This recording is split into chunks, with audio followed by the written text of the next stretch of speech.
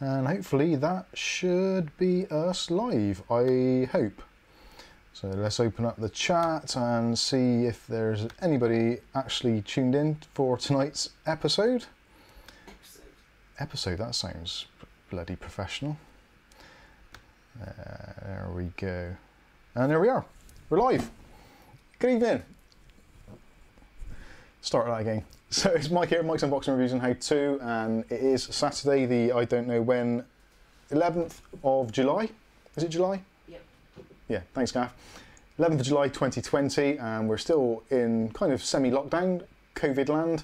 How you all doing? How you all keeping? Hopefully you're all safe, sound and tucked up somewhere and not having to wear one of those damn masks all the time, which is getting to be a bit of a pain for those that wear them. I can't wear a mask. I don't know, some sort of phobia, can't do it. But anyway, there we go. So tonight we're going to be talking about the blessed RGB, or the damned RGB, whichever way you want to look at it. Those of you that have had problems in the past, hopefully you're going to tune in, and hopefully I'll explain things possibly a little bit better than I did probably 2-3 years ago when the big boom actually started. And from what I can see from those of you that have been in the chat already, there's quite a lot of you that have got polarizing views on RGB. There's those of you that love it, and there's those of you that like it a little bit less, let's say. Me personally, as you can probably tell from the surroundings around me, I'm a fan. I do like it. Although, to begin with, I wasn't overly keen on it, and I started off with those kind of really basic monochrome builds, which actually still to this day do look absolutely amazing. And for those of you that are doing minimalist lighting effects in your rigs, I totally admire you, and I wish I had the same restraint myself. Unfortunately, currently I do not. So let's say a quick hello to those of you that are in the chat at the moment, as we tend to. Dave Burns is in the house, Angry Doge, Misra 1898, Ghost Adder, Trooper C, David Aitken. Nice to see a lot of you Discord crew in there. Good evening. Sam's in the house as well. Who else have we got? Danielle Emberley, Skystalker, out of the darkest recesses of Canada, making an appearance. He's on a kind of vacation at the moment, so we are very honoured to have you with us. ClickTech Kev's in the house, and who else we got? Terry Broderick says hi Mike. Hi Terry, how you doing? iChurch is in the house. Sorry, iHutch, not iChurch. Church is me, kind of. Simon Arden's in the house. Simon Arden, very, very good friend of mine. He's not really, I'm just saying that to wind up Simon, and also UK Hot Deals if they're tuning in, because they think we're really good buddies, and he shares some of my videos on UK Hot Deals site, which is our favourite go-to for getting deals. And yeah, they keep on having a go at him and having a go at me and banning videos and that kind of stuff, but for promotional reasons. But yeah, what the heck. Talking of promotional reasons, I saw a funny one today. There's another local Bristolian lad who has started up a YouTube channel, and the thing that struck me immediately is, well, his name is Brian, and you'll see why this is relevant shortly, but his channel is called Tech Yes UK. Yeah, Tech Yes UK. So most of you probably, if you're in the tech space, know about Tech Yes City, which is also hosted by a person called Brian over in Australasia.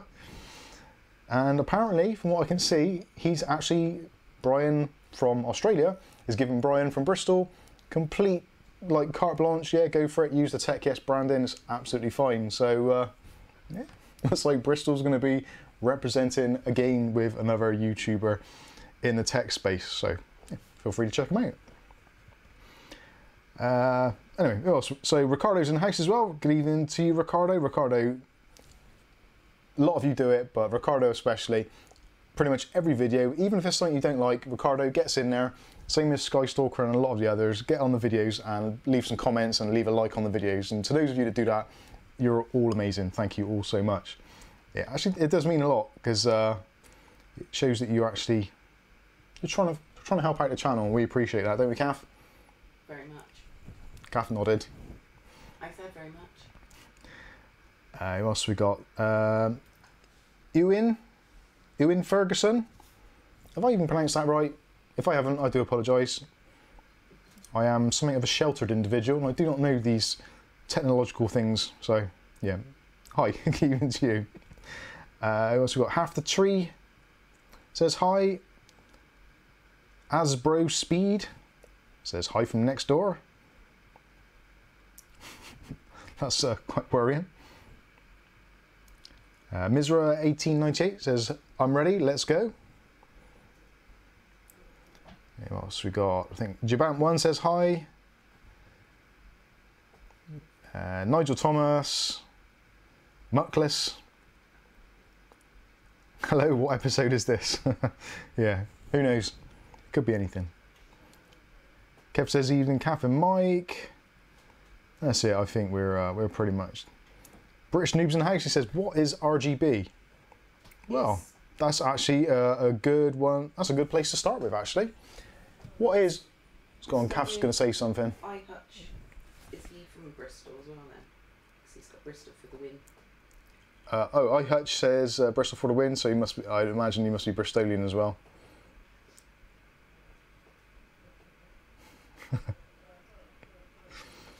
Ah, dear. Captain Meets Adventures says Brian has been a very naughty boy. No, he seems he has a blessing, so yeah, it's all good. Yeah, I think we've caught up pretty much with that. Okay, so what is RGB? RGB is a lighting style or a lighting function, I suppose you'd call it, in modern computers. Most modern computers, not all modern computers, but a large majority of them. And originally it started for the actual colours that the lights could reproduce, which was obviously red, green and blue, hence RGB.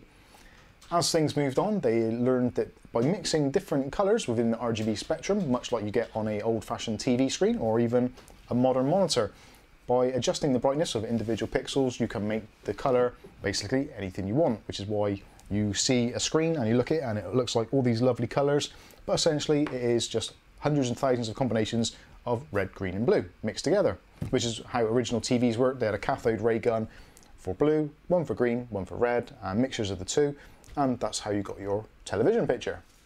So that is what RGB is. It is basically a lighting, or a methodology of lighting.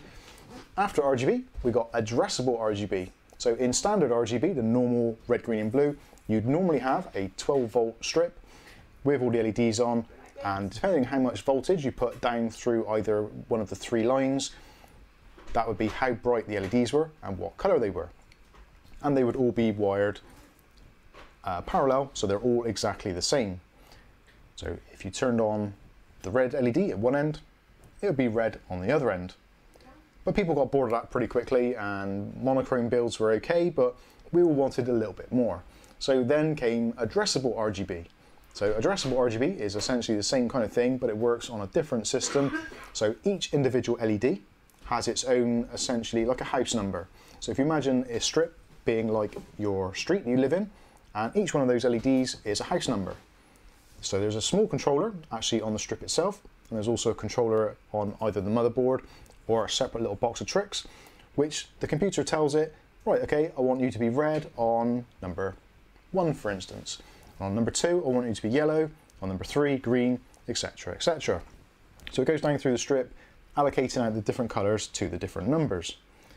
This is where sometimes it goes a little bit wrong, because say for instance your software is expecting to see perhaps, let's say 16 LEDs, but you've plugged in a strip of 24.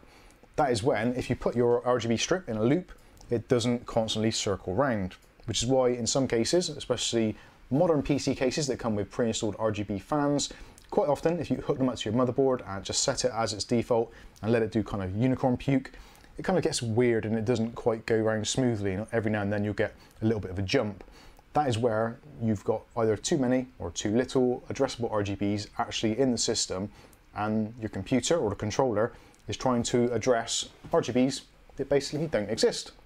So that's addressable RGB. Addressable RGB normally comes in a 5-volt variety, and regular RGB traditionally is in 12-volt variety, at least for computers. Now this is where it gets a little bit confusing, because you can also get RGB systems which are 5-volt, and you can also get addressable RGB systems which are anything higher than 5 volts, even up to 12 volts, even 24 volts for some other appliances or for maybe vehicles, that kind of thing, which makes things really confusing. Now the reason I'm bringing this up is because recently I got a new Gigabyte motherboard, which is the one in the PC you can see behind me, which is the Aorus Elite, and that was a really unusual occurrence because it's my first Aorus Elite board I've had, and the RGB on that board is insane. There is so many different options and features and plugs and sockets. It really can be a nightmare. Now the addressable RGB headers on that particular board, there's also a jumper so you can change it from 5-volt RGB to 12-volt RGB. Sorry, 5-volt addressable RGB to 12-volt addressable RGB. So to complicate things a little bit more, essentially what that means you can do is you can still use it as a 5-volt controller, and it will still be visible as that in the system and in the software, but it means you can add a ton more RGB strips. So you could have, rather than being maybe 30 LEDs in a strip, you can have maybe 100 up to 150, that kind of thing.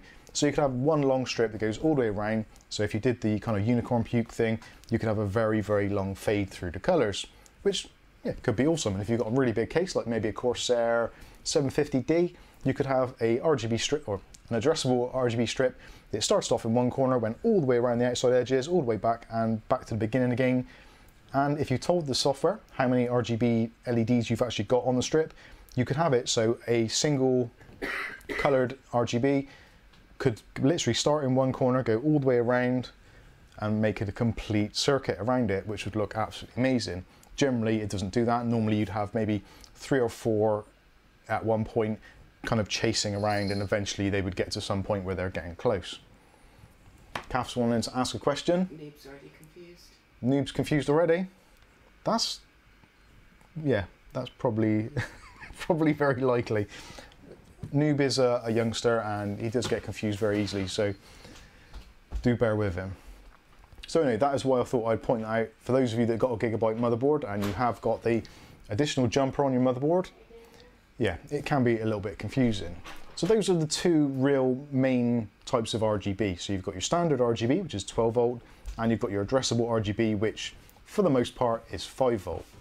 So that's what you have normally on a motherboard. And then if you want to get fans that go with that, it's relatively straightforward to do. So if you want a, say for instance, a RGB fan, or sorry, an addressable RGB fan, something like this, the RGB Sharkoon Shark lights, these come with what are mostly a standard type of connection.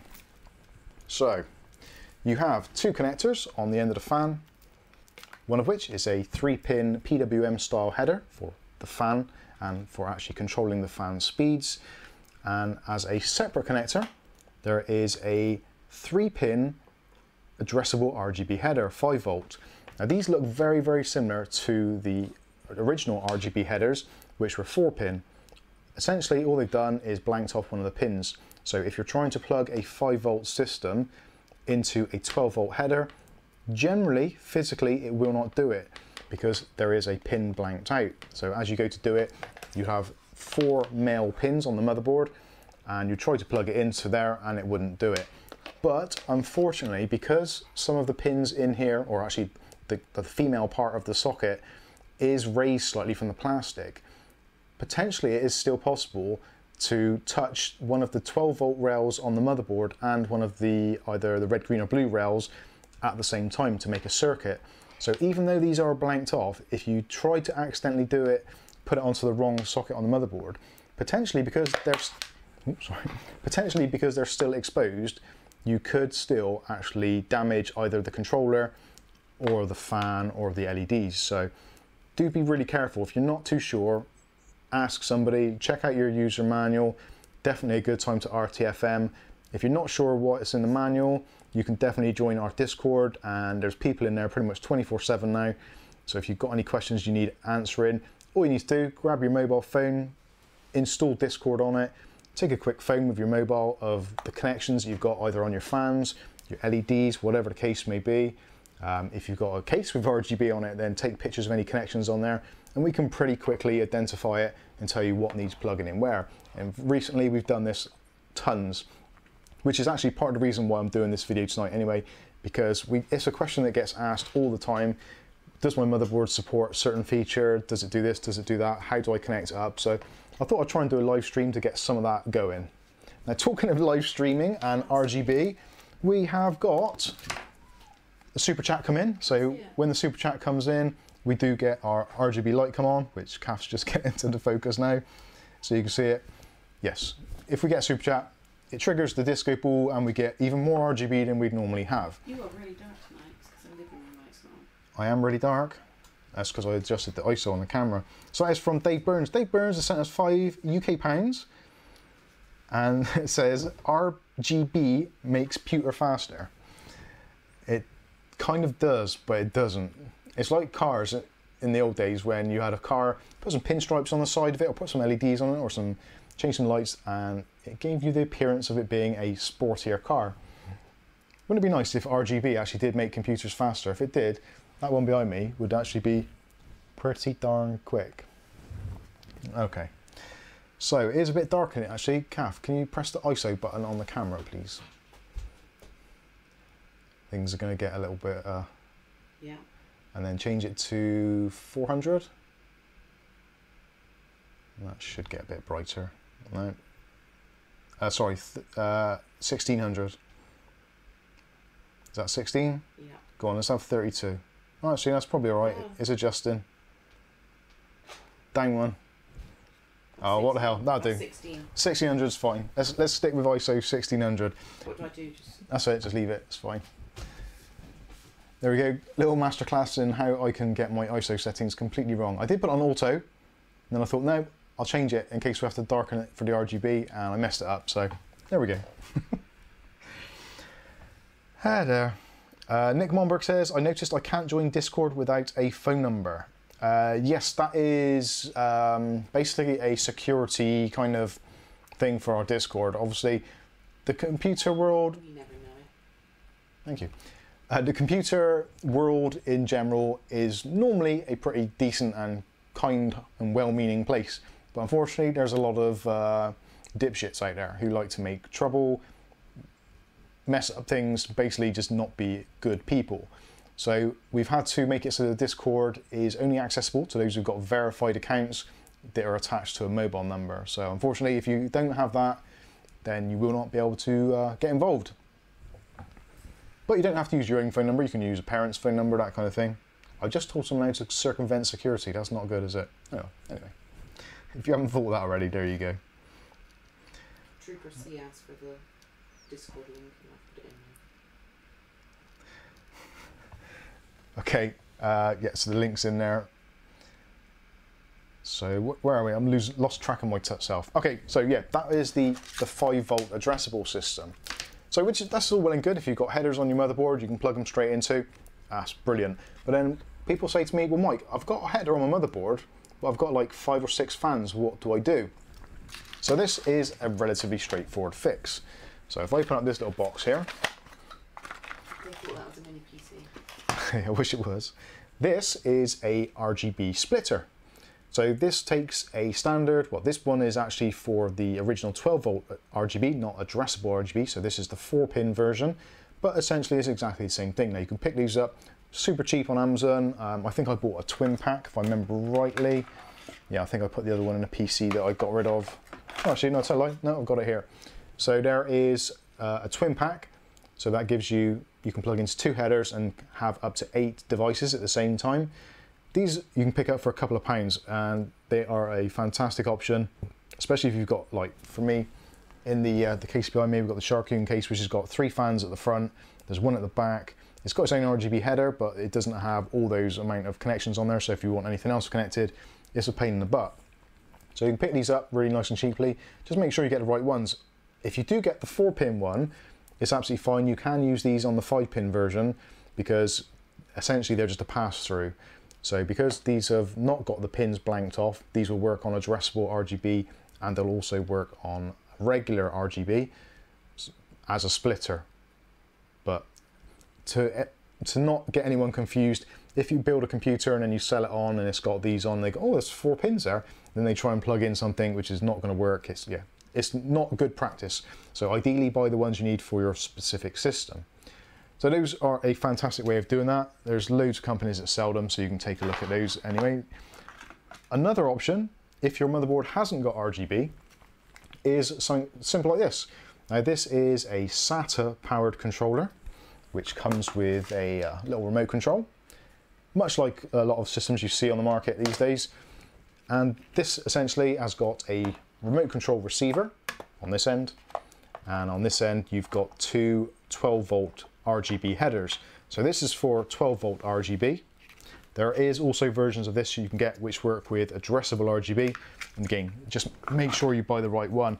I think originally I got the, which brand is this? This is Tincam, which was the, I don't think that was the, yeah, that was the 12-volt one.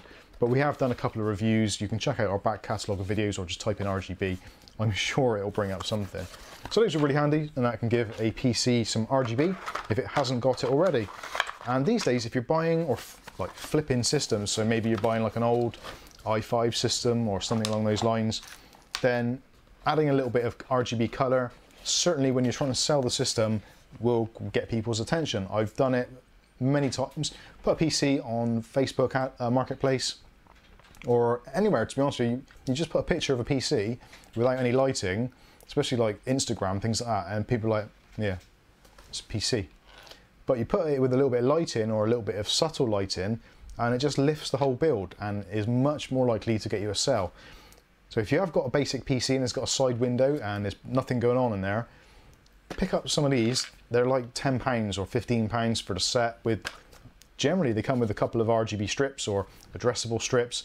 So for the sake of that, you can plug in, make it look nice, make it look cool, attract those kind of Fortnite players and that sort of thing, and hopefully you will sell the PC. So that is a standalone system. Now there are other systems as well which you can get, which can be used as a standalone system or will plug into a motherboard as well. So if you've got a motherboard with addressable RGB, you can then plug it in and it can bypass through it. Now one of those is, where is it? Can't see for looking. Oh, there it is. From Sahara Gaming. Now Sahara have been really good to me in the past. They've sent us loads of stuff for reviews, etc. So I thought I'd give them a quick shout out because, well, it's actually pretty decent stuff and it's really handy and relatively cost effective. And if you watched my build recently, which had this in there, the Iced Rainbow, I used Iced Rainbow with a selection of fans and one of these controllers, and it just looked amazing. It really did. It did add to the cost of the system, but I think it looks really nice. So I'll have a quick look at this so you can see what you actually would get. So again, you get a remote control, so that's the standalone side of it. But on the remote control, you've got an option so you can press the motherboard sync. So when you press motherboard sync, you can then use the cables included, which I'll try and get out without damaging. So you get one of these, basically a controller, so you can plug in Sahara's fans. Unfortunately, Sahara's fans are all on a proprietary connection, which is something generally I would tend to avoid unless you can connect up everything to it, which then it does start to make sense. So this is powered by, again, a single SATA connector, and this will power the fans, both RPM wise and also the lighting. So you can plug up to 10 fans in there, I think it is. Yeah, 1, 2, 3, yeah, 10 fans or 8 fans, 2 LED strips, whatever combination you want to do, you can do that from here. And then there's a simple cable which comes out of the controller, just plugs in one end, and then you get this long cable which you can then plug into your motherboard, and that has got a 3-pin addressable RGB connection and also a 4-pin PWM style fan connection. So then you can take control of all of the fans that are connected to this hub and then control them from either the remote control or from your motherboard software. So this is actually a really, really nice little idea. And if you're going to be buying a case anyway, if you see a Sahara case you like, generally pretty much every single case now comes with these controllers built in. So it's a really nice option and it does give you a pretty decent level of flexibility. Kath's got her fingers up, so that means either she's telling me to piss off or I've got a question to answer. It's probably a question. That's K-learn. K-learn. What's that? Have a set of these fans with the controller and the control. Have a set of fans with a controller and a controller for my AIO. Is it possible to plug both into an RGB header? K-learn, it depends exactly what ones you've got. If it is the Sahara ones, I don't think they do an AIO. I could be wrong there, I'm not entirely sure. But that is actually something I was going to come on to next, which is the kind of the compatibility issues we get with RGB, which can be an absolute pain in the backside. Let's just pack that away a moment.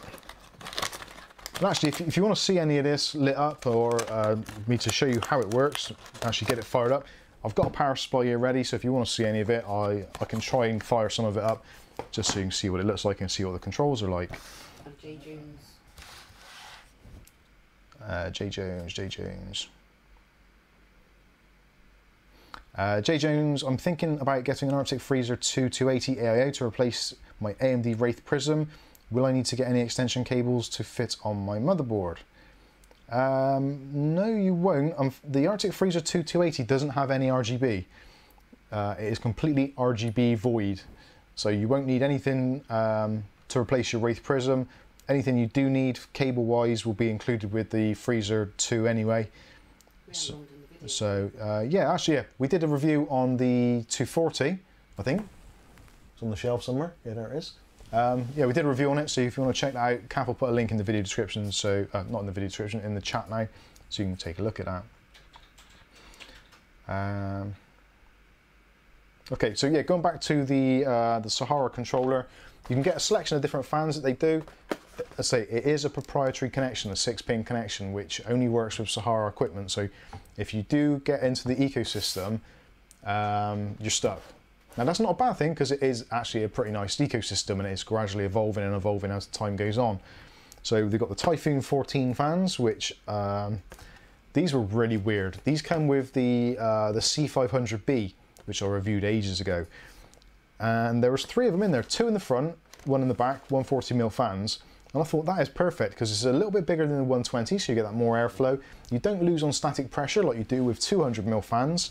So these are a really good idea, and because they're bigger, they've got bigger LEDs, they give off more light, etc, etc. But the weird thing was with these, the minimum RPM is like 800 or 1200 RPM, which for a 140mm fan is actually pretty noisy. So these sound like, they literally do sound like a Typhoon. It's ridiculous. And I did reach out to Sahara and say, well, look, what's the deal with these fans? They're really loud. Like, how can you really sell these with a PC and then be quiet? And I guess they must be testing it in slightly different conditions, but I'm trying to see where... Yeah, it says here the starting voltage was 6 volts, and the speed listed actually on the box was 400 to 1500 RPM, which at first looks, sounds absolutely brilliant. But for some reason I couldn't get mine to go below kind of 800 RPM, so they were quite noisy, which is why I ended up not using those and I swapped them out for the Sahara dual ring fans, I think they were, which were considerably quieter, but unfortunately you needed more of them to move the same amount of air, which was unfortunate. But say, if you want to hear what they're like, I can fire them up for you and you can see what they're like. So, yes, Kath? Skeptor and Simon Arden underneath. Skeptor says, okay, Skeptor, let's answer a question.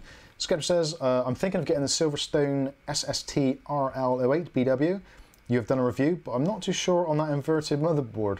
Cheers.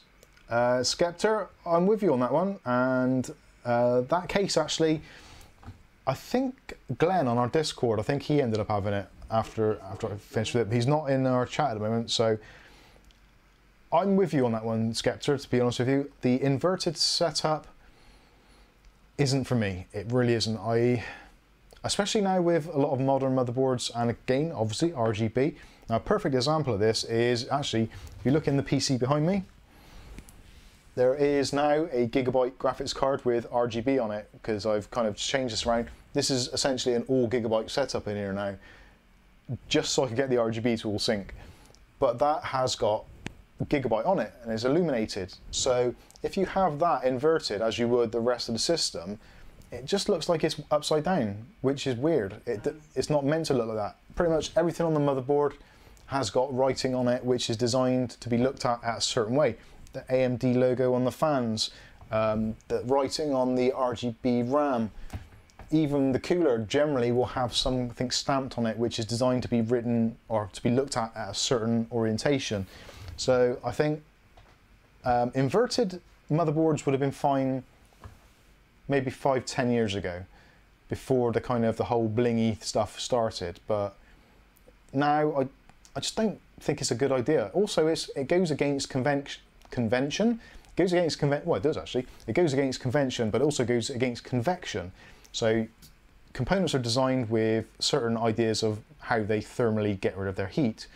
So heat generally rises, which is laws of physics, and you have fans to aid that. So you have fans blowing cold air in, which then creates kind of an effect, so heat rises. So if you've got a inverted chassis, the graphics card is now fighting against itself because hot air is trying to rise, but you've got a fan on top trying to push cold air into it. So yeah, I don't get it. It doesn't compute for me. And also the upside down wiring. Yeah, upside down wiring confuses the hell out of me.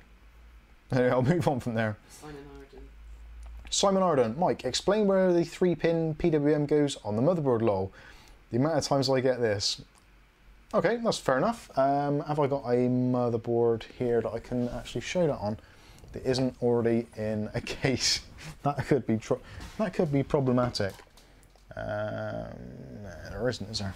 Okay, I'll try and work it out. So actually, if I set up the fans, then you can see kind of the process and how you'd go about it. So we use the Sahara ones. Maybe we can make a video on that. Yeah. Actually, better still, let's get rid of some of this. I've got a set of the up here fans, which I've been a champion of for quite a while. Let's move a lot of this stuff out of the way, actually. That is my my downgrade. I actually bought this week. This is the RX 570 gaming 4GB, which I actually swapped out. What was in my PC behind me was a RX 580, and I downgraded it just for RGB. What a sad, sad man. Do you want a drink? Yeah, that's a great idea. Which one? Yes, please. Or beer? I'll just have a tea, please.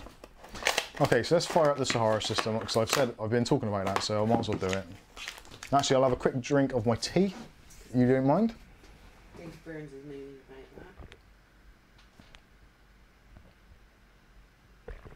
about that.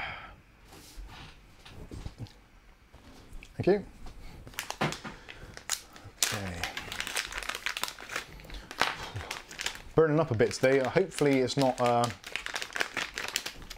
the dreaded, but I have been out in the garden today sunbathing, so it could be that. Got a bit of an afterglow effect going on. I've got my own bodily RGB, which is pretty cool. Okay, so controller. So first of all, we'll connect up the SATA. Obviously make sure your power supply is not active or on. Ideally disconnected would be a good idea, but I can't reach mine, so it isn't. So there's your power. You then have your connection to the motherboard, so that plugs into the bottom here. There's a proprietary connection for that, so that's plugged in. So effectively that is the controller done. All you need to do then is on your motherboard at the bottom somewhere, you'll see there's going to be an RGB header. Now for most motherboards, Gigabyte, ASRock, BioStar and a few others, generally they'll have two sets of addressable RGB connections. 3-pin connection generally will be along the bottom, so where you've got your USB 2, USB 3, your I/O switches, that kind of thing. All those pinouts along the bottom, you'll find one of those there. And it's quite handy because normally you'll have a fan output there as well, so you can plug both of these in right at the bottom of your motherboard generally, or depending on how you wire it, you might find it nearby where the CPU fan connector is. Generally there's either that top connection there or somewhere at the bottom. Again, if you don't have either of those on your motherboard, with this particular setup, you can just leave that disconnected. You don't even have to connect that wire if you want to save on cable space, but I would personally leave it connected and maybe tuck it in the bottom of the case So if you do upgrade, or you maybe sell the case on with the fans, whoever's going to put a new motherboard in or whatever, they've got those connections there available so they can make their system look nice. And talking of making things look nice, this is the Sahara Gaming. This is the Typhoon 14, which normally is quite loud. So with these controllers, there is something which you should bear in mind. Ideally, you want to connect, if you've only got one fan or more than one fan, always make sure that the header marked number 1 is connected, because normally that'll be the one that will do the fan monitoring. So I'm going to have a close look. I'm pretty sure it is that top left one. Normally it's printed on there, but it doesn't actually say it on this particular one. But we'll plug it into that one anyway. So that effectively is it. So when we turn on a PC, which I'll demonstrate by using this block connector on our 24-pin connector. This is just an old power supply used for testing purposes. So plug that in and that should come alive. And there we go. So that would be the PC powered on. Now, as you can see at the moment, there is nothing happening to the fans because this is in auto mode or fan control mode. And because we haven't got the fan header connected to anything, it's not generating an RPM signal or PWM signal. So it's basically stopped. So then you'd use your remote control and then you can click on fan auto. And I bet this hasn't got battery in it now. that'd be just my luck. Oh, come on, I haven't got nails for this. Oh no, it's got a battery in there. I lied, maybe a flat battery.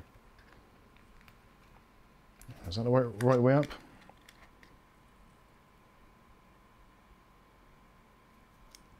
No, that way round. That's better. Is that going to work? Yeah, yes, that works. So, of course, fan auto wouldn't do it because it's motherboard. So fan plus and minus, and then that will turn on the fans. I thought I was going to blow over then. So that is with the fan on, just using the remote control. Again, if you haven't got many fan headers on your motherboard, this is actually a really good solution because you can put a ton of fans connected to it and control it from the remote control. Although I would suggest possibly not getting the Typhoon 14s. So I think that's on top speed now. Which is pretty noisy. I don't know, is it coming out on the microphone? Oh, that's quite nice and cool.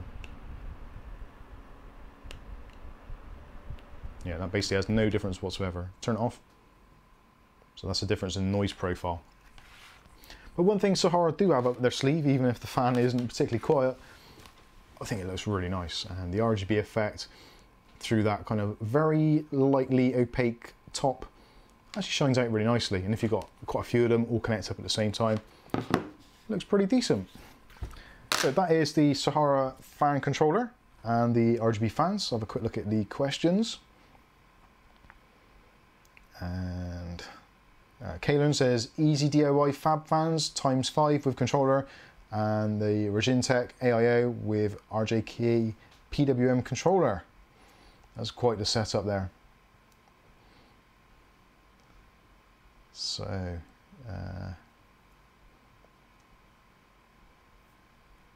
Ricardo, okay, we're up to date there. I'm Oh, in go on. Okay. Right, yeah, so next part of it is, so that is basically the different types of fans, that kind of thing. Again, there's the up here version, which is considerably more expensive, but does come with, what was it, 5 fans, 6 fans? 1, 2, 3, 4, yeah, 5, there's 6 fans in this set, in this one.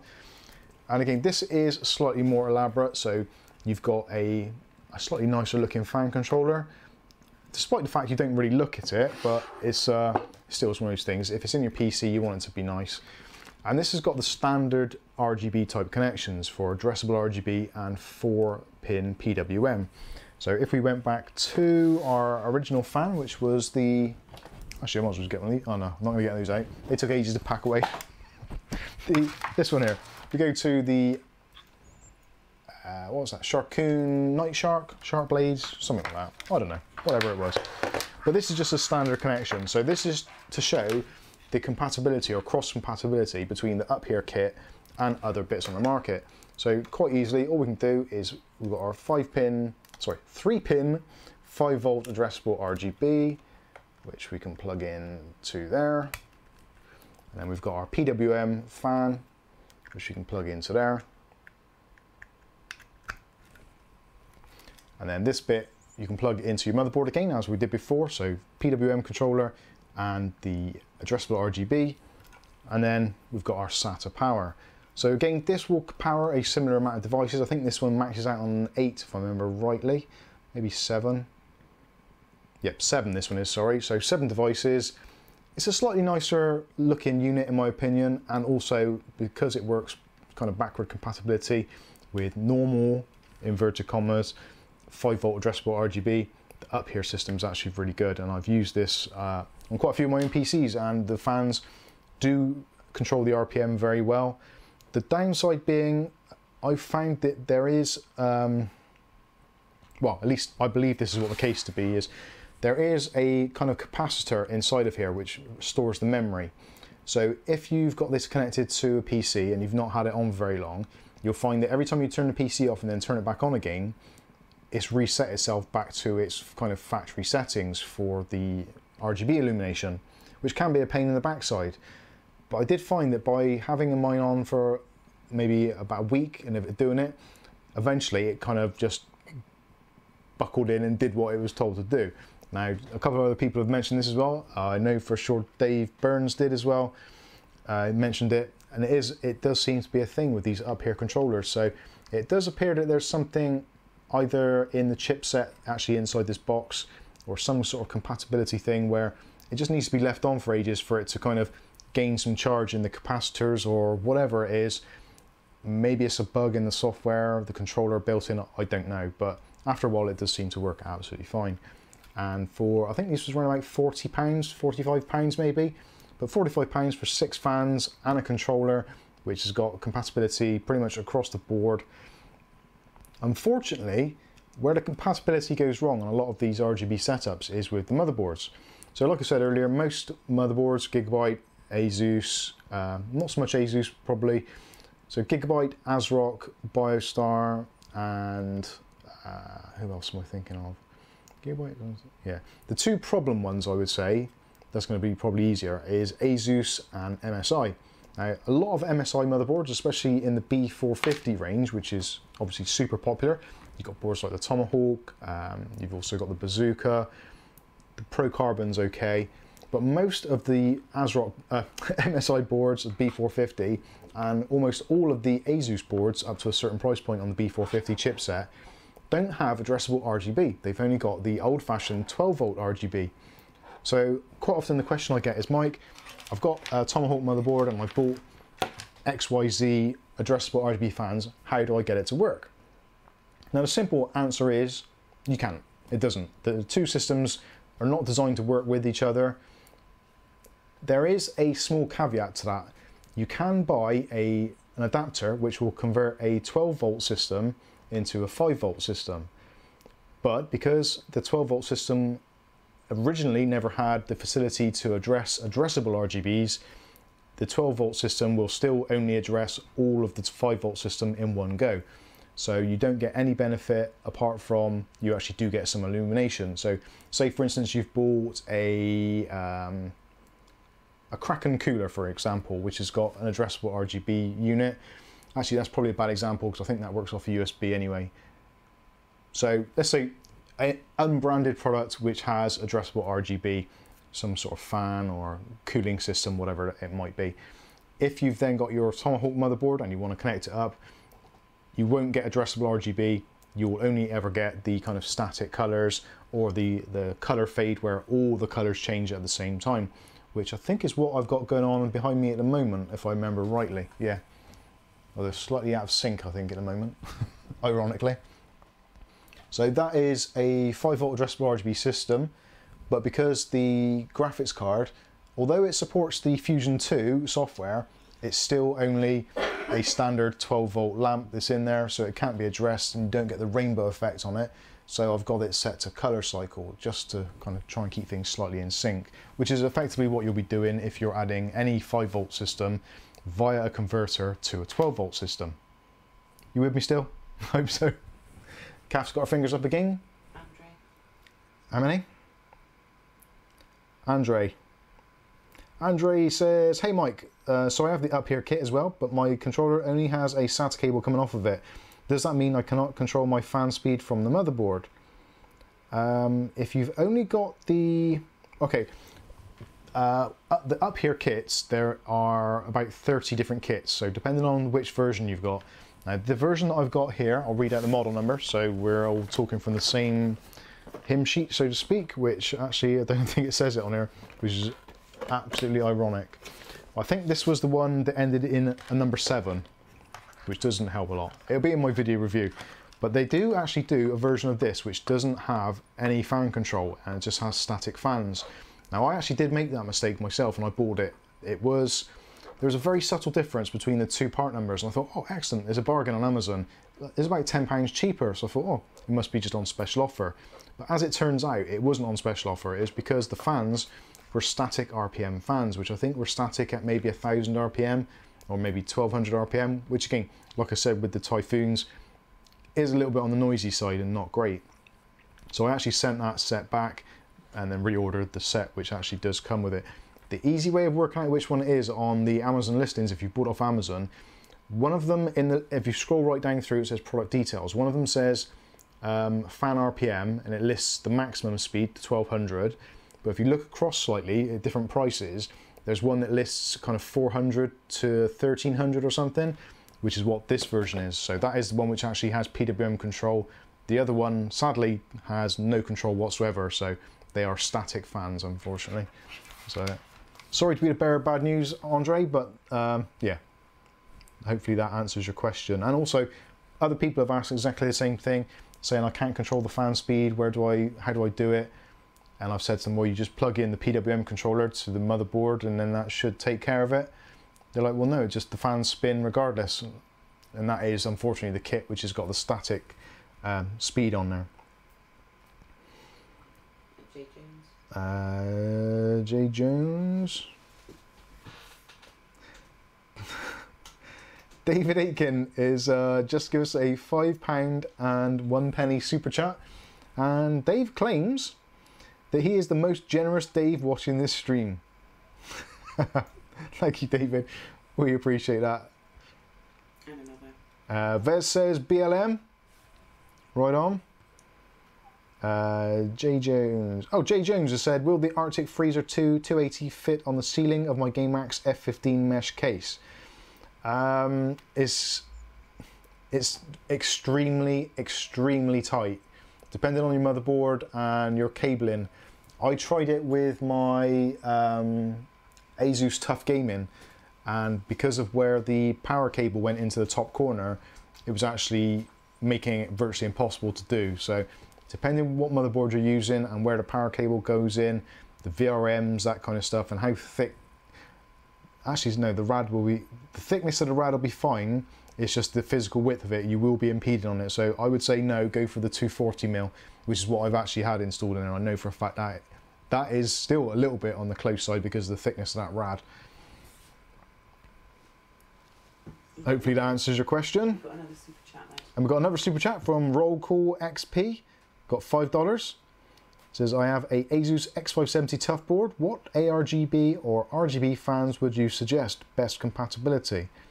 Well, that's an easy one. Definitely the up here set, but make sure you get the right set. Don't get the ones that don't have the PWM control, because they're good. They still do the same job effectively, but you just don't have that control over them as much as you would do. Those are really good. Depending on how many fans you want to add, you've got two, I think you've got 2 addressable RGB headers on there. So depending on how you want to do it, you've got loads of fan headers anyway. Another option would be, depending if you like them, the Sharkoon, which ones are these? I forgot the name of them. I am useless. Sharkoon Shark Lights. I think these look You should know that one. incredibly interesting.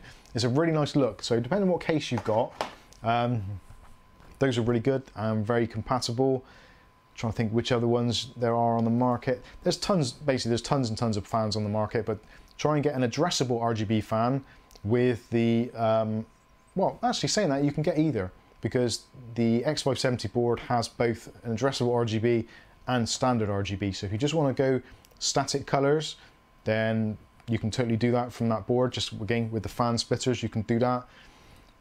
If you want to go addressable RGB and you want those kind of chasing effects, then you will need to get an addressable RGB cooler fan thing. But yeah, the up here one is definitely worth doing. Take a look. I did, if you look on, go to, just type in Mike's Unboxing. You'll probably get Mike Tyson Boxing as well, but don't worry about that. Go to Mike's Unboxing and just type in up here. Check out the review and you'll see what they're like.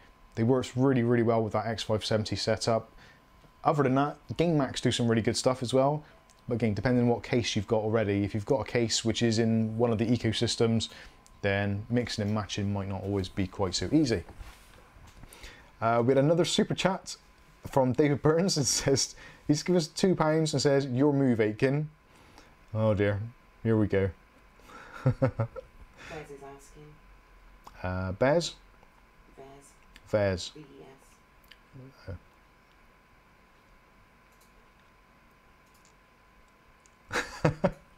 Vez, Google Home Mini Chalk versus charcoal, which is better? I would imagine they're exactly the same. The only difference being is the color preference. So if you've got a white background and you want it to blend in with it, then get the chalk one. If you've got something and you want it to actually contrast with it, maybe get the charcoal one. I don't think there's any difference than whatsoever. Although I think the charcoal one came out on the second version, so there may be some subtle differences that I'm not aware of. Yeah, not a clue, but I would imagine functionally they should be pretty much identical. And personally, I think I've had a couple of the chalk ones, so I'd quite like a charcoal one just to see what it's like. Gary says, hi Mike and Kath, just joined in. Thanks, Gary. Oh, and what have I done here? I've broken something. There we go. And we've got another super chat. I can't see who it is because I'm stupid and I've just closed down the window that it's all on there. And this is from ClickTech Kev. Nick Monberg, thank you very much for posting that on there.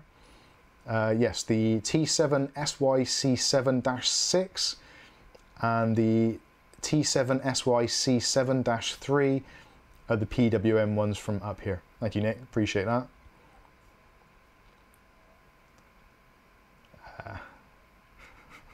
ClickTech Kev's donated £2 and says, you should add some RGB strips to your chair. You don't mention your chair. That's not a bad idea. That is not a bad idea. Thank you, Kev. And if you haven't visited Kev's channel, please go ahead and do so. Kev's a long-time supporter of Mike's Unboxing and is actually a regular on our Discord also. So if you want to have a chat to me or maybe you want to have a chat with Kev, feel free to join our Discord and jump on. Oh yeah, that's it. He's broken the RGB. Now this is a downside of RGB. It often breaks. Oh, I can't get it to it now. You've got arms now. I haven't got long enough What do I do? Just thing. that one there? Yeah, that's it. And you got. Oh no, you don't have to turn it back on, do you? That's right. And talking of chairs, what do you think of the chair? This is the new upgraded chair from our friends over at GT Racing. Although technically in Europe they're called GT Playing. Sorry, GT Player. My apologies. So they sent this to us to see what we think of it. Actually, I'm loving it. Compared with those other chairs that I've been sitting on for the last, well, when did we buy this house, Kath? 17 years ago, did you say? 16. 16 years we've had this house, and we bought the table and chairs when we moved in, didn't we? That was our dining room table and chairs, and I've been using those chairs for the last, those many years. We've reupholstered them. We've reupholstered them 3 or 4 times. They've lasted really well, but they are damn uncomfortable. So when GT Player reached out and said, oh, do you want to try one of our gaming chairs? It's like, yes, thank you very much. But then I realised actually, damn, I'm going to have to build that.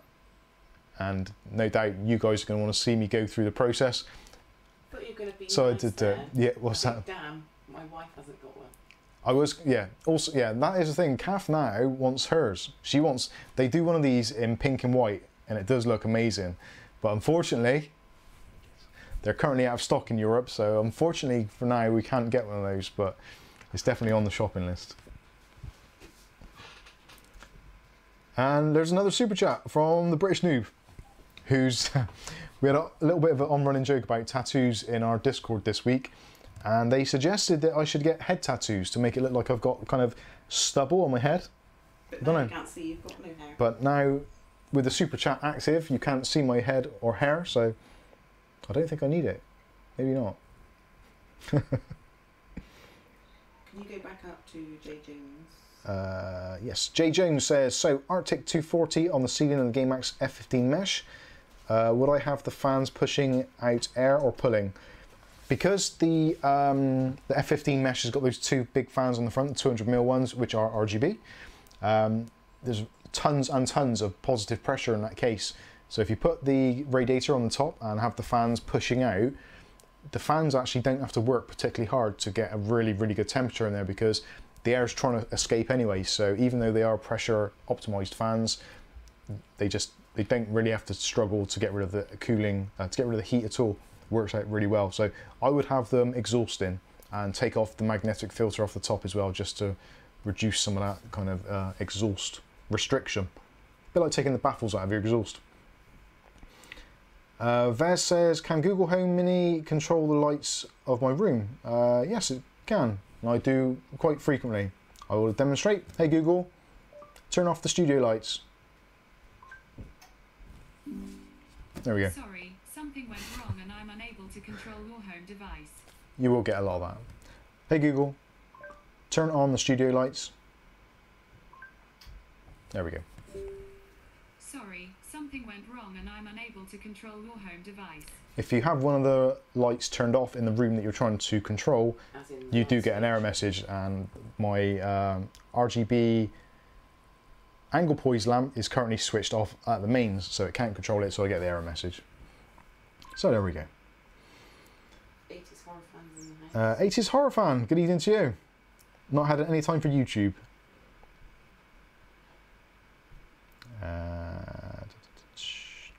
Gary says, nothing better than a free chair.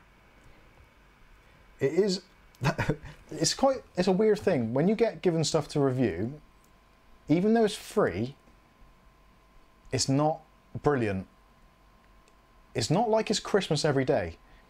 It's a really, really weird feeling when someone sends you something, because you know when they send you something, you've got to then build it, make it, test it, whatever the product is, benchmark it, take it through its paces, do a tutorial on it. Yeah, it's basically, when something turns up, it's another day at work. Gary has kindly sent us $5 and says, for a smiley face head tattoo. David Aitken, if you're listening, and Erin, if you're putting up with David watching this at the moment, I apologise, because, well, it's me, I would not want to watch it myself. But thank you for letting David attend, or whatever. And yeah, maybe David can actually do a Photoshop of that, a smiley on my head, and put it on the Discord, and then we can share it with everybody.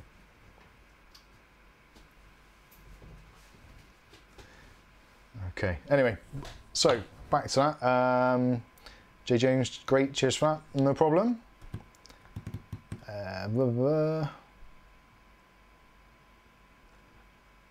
Yeah, someone's mentioned IQ software, so that is another side of RGB as well. This is what I call the messy side of RGB, the expensive, messy stuff. Is it dropping frames? What's going on? Oh yeah, it is, you're quite right. I'm dropping frames. Okay people, bear with me.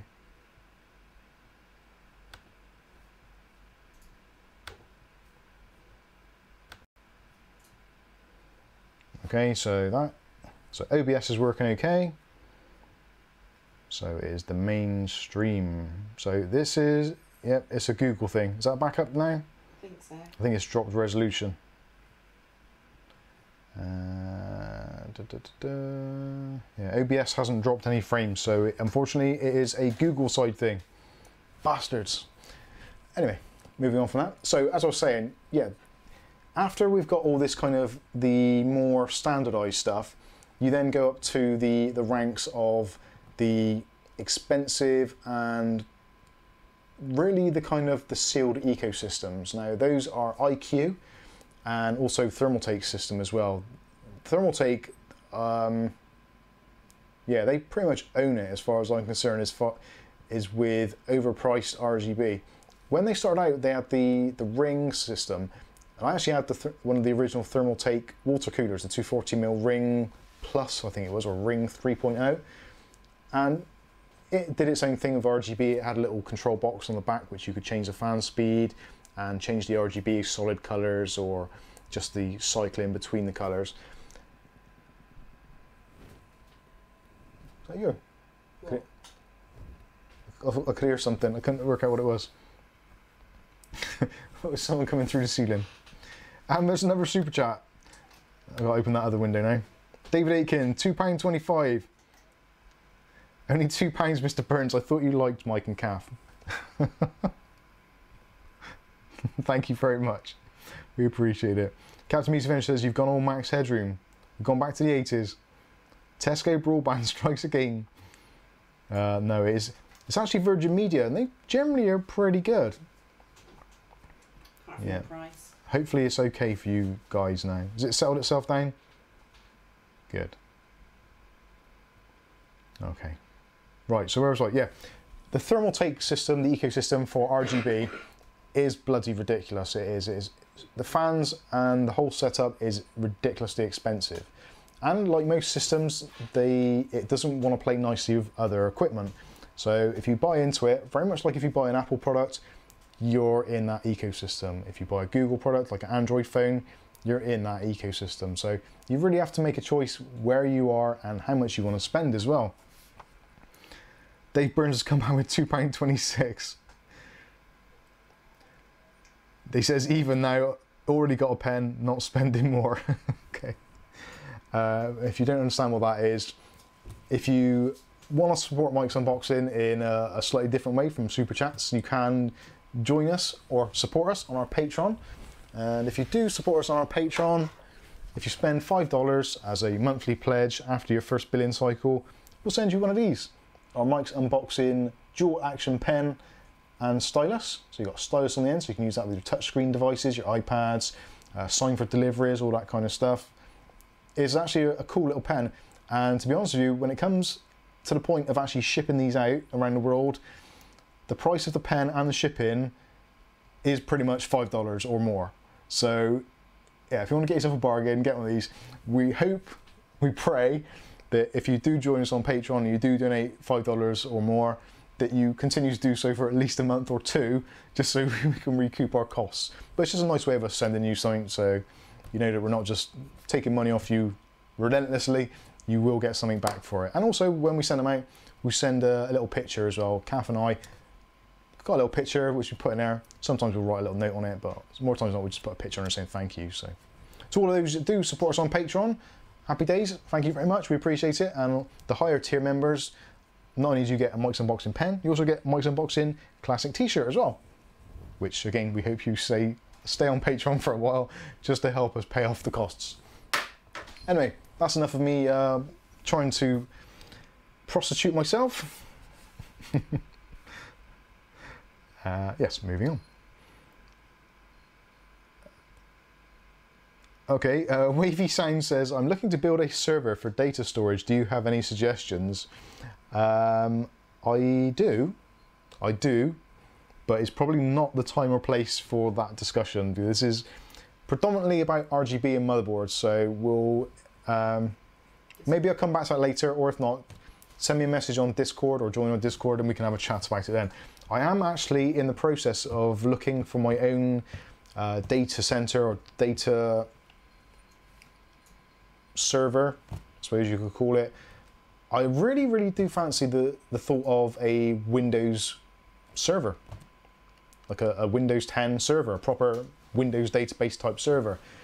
But I'm in an iron about it because there does come with that, you've got all sorts of issues with domain registrations and all those kinds of things. So I'm looking for something a little bit simpler.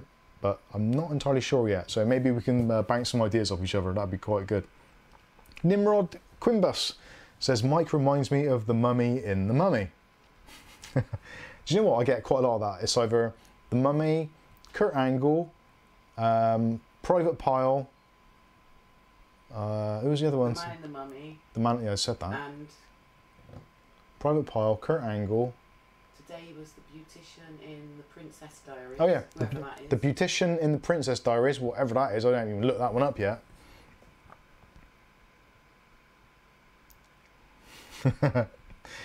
Ah dear. Anyway, there we go.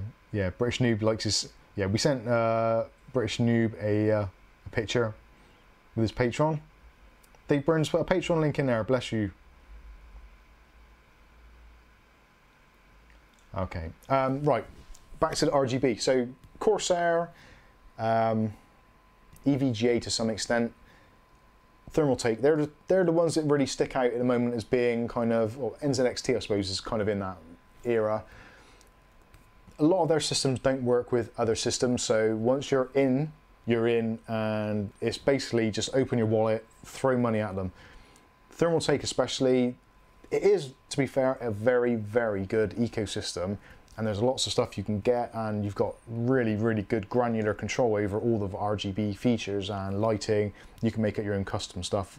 It's very, very flexible, but for that flexibility, you do have to sell basically bodily organs or your children to be able to afford it, because it's really, really expensive. Like just a fan on its own, a good fan which is kind of connects to their own hubs, you're looking about 25-30 quid just for a single fan. A 3-pack I saw one time, I think, when they've come out, a 3-pack with a controller, and it was like £150. And I'm thinking, that's the price of a processor for 3 fans which basically move air.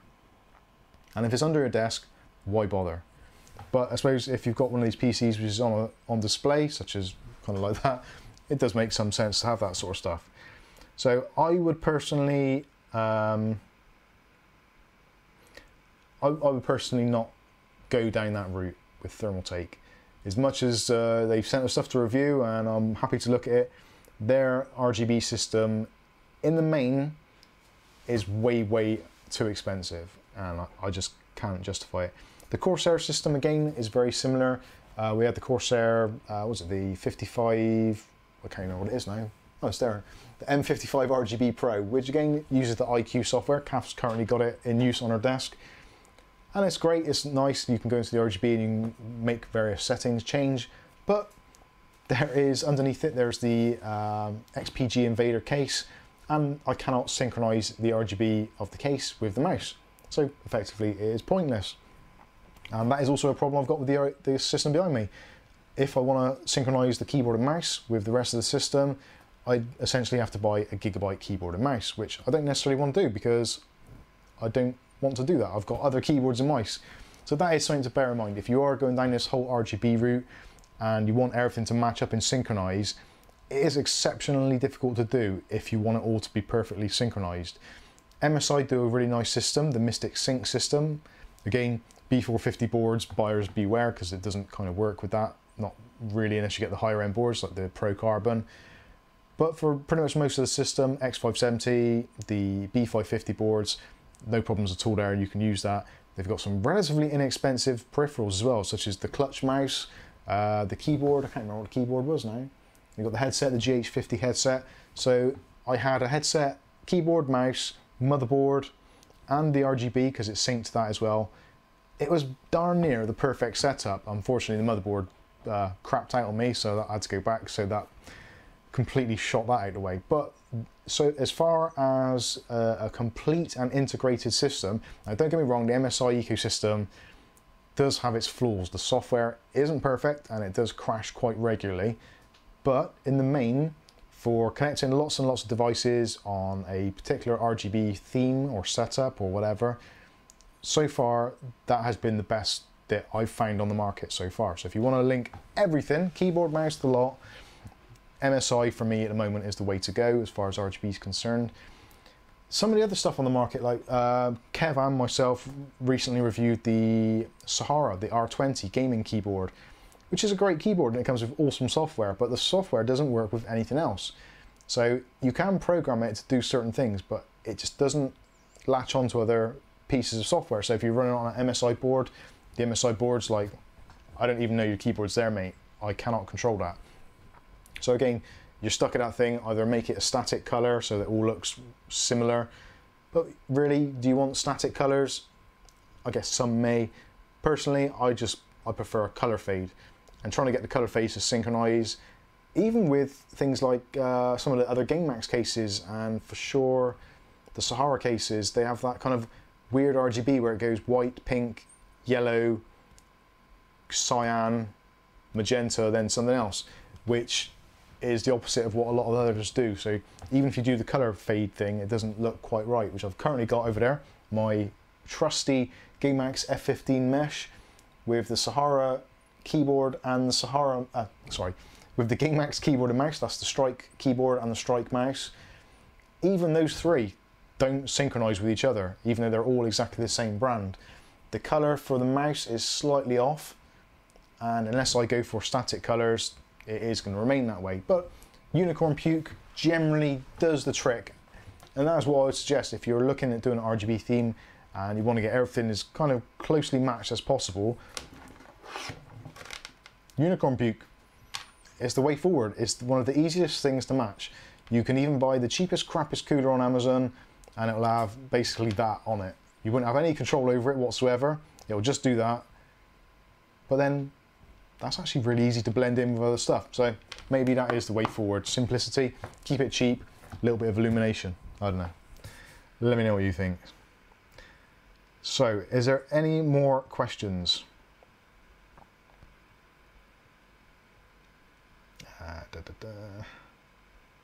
ClickTech says Yul Brynner. Thanks, Kev.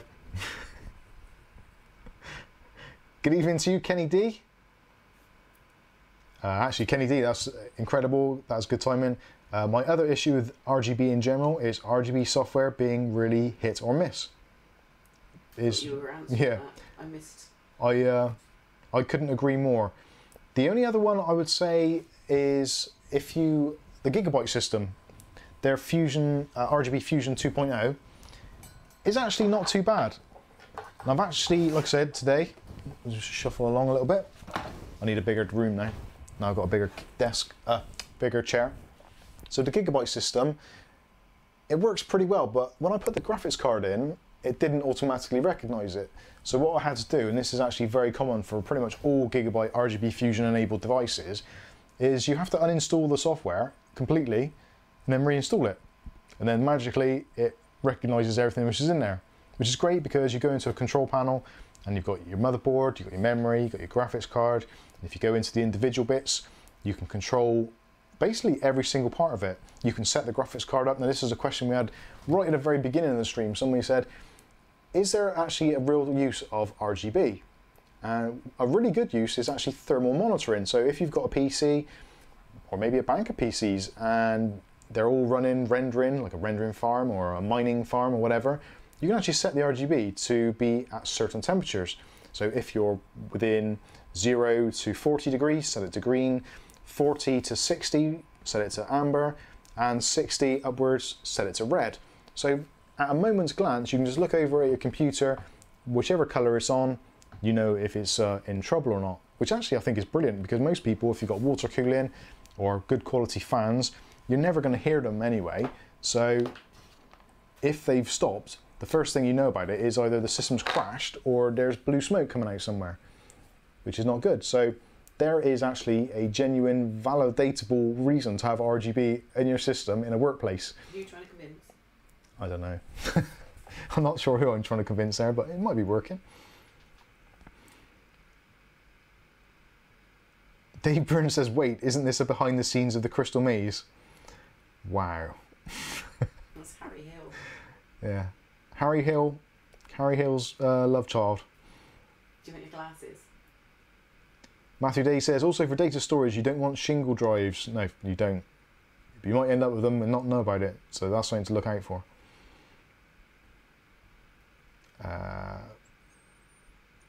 Fuzzy As If says, Ryzen 5 1600 in 2020. and future for gaming only, no professional workloads or advanced level stuff. Sounds good to me. In fact, the Ryzen 5 1600 performs pretty much on par with a moderately clocked Ryzen 7 1700 in most gaming tasks. It's not the fastest, and certainly there are other processors like the Ryzen 5 2600, which is a little bit quicker, but the 1600 will overclock reasonably well if you wanted to. I still think the Ryzen 5 1600 is a great little chip. How much future it's got? It should have quite a lot because it's a 6 core 12 thread. Even now the 1700K, sorry, the 7700K, 4 cores, 8 threads, is essentially about the same as it in most gaming tasks, so not bad. Bear in mind that was Intel's flagship processor, what, 3 years ago, 4 years ago?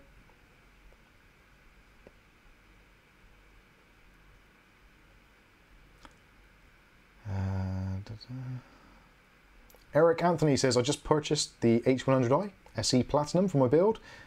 Y'all's opinion on the Corsair AIOs? I've only ever had one Corsair AIO, and that was the H55, I think, back a long time ago. And it seemed okay, it seemed to last a long time, and considering it was in the early days of the pump designs back then, I think that's pretty decent. One thing I would say, if you're using a Corsair cooler, water cooler, AIO, well actually any AIO, try, if you're mounting it at the top, it's okay, you don't have to worry about it too much, but if you're mounting it vertically, I've seen a lot of people doing this recently, and that's having the pipes at the top. You want to really try and avoid having those pipes at the top, because when you get evaporation in the water, which you're going to get eventually, as the water level comes down, you're going to introduce noise into the pump, and also then it's potentially you could damage the pump by actually running it dry as the water level drops down. Also, you get pump noise as well, because obviously you get your bubbles and stuff at the top of the pump, and bubbles generally will try and rise, so they're going to get pushed out through the outgoing side and then pulled straight back in the other side. So you're going to get air bubbles going around the pump, which gives you that kind of gurgling noise you get with pumps every now and then. So if you want to avoid that, all you do, just turn the AIO 180 degrees and have your pipes at the bottom. That way then any air that's trapped in the system will stay at the top, hopefully. And even if the radiator level goes right down to like halfway, because the pipes sit at the bottom, you're still going to be pumping water around the system. You're not going to have such good cooling effect because part of your radiator is air, but it's still going to do its job, and you're not going to burn out your pump.